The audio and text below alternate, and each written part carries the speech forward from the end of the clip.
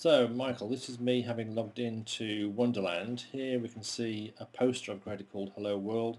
I'm now going to connect to Wonderland essentially from the command line, but I'm going to use NetBeans to do it as a first step before we turn it into a web service.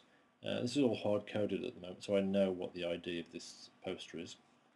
Let me just switch to NetBeans and I'll just run this.